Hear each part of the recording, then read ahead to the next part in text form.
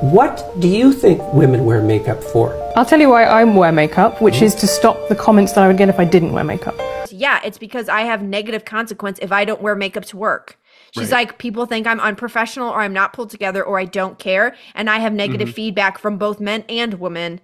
She didn't say all the genders, but she was like, so that's why I do, because there's an expectation that I have to, or I'm seen as less capable. From like in my profession as a professor, Yeah. right, there's a huge double standard when it comes to that. Probably about 3/4 of the men I know that teach that and that are tenured, that have been doing it for a while, will just roll out, like, wear t-shirts, they'll wear an old polo shirt, some jeans, whatever. The professional wears. There are some people that still do, hold themselves where they'll wear a full suit and tie and stuff. But like the majority of male professors I know, wear just, and I'm wearing a sweatshirt. I've taught in the sweatshirt before, right?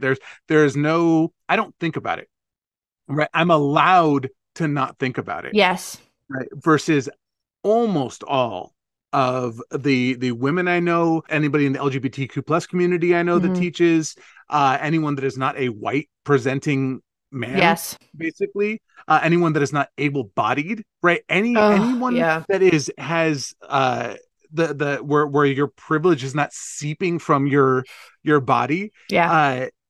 There's such a different expectation where you have to go through all of these extra steps just so your students will listen to you. I talk to other people, and if they are not at the top of their game every day, fully dressed up, fully knowing the answer to every question, able to present themselves as if they are like at another level of professorialism, right?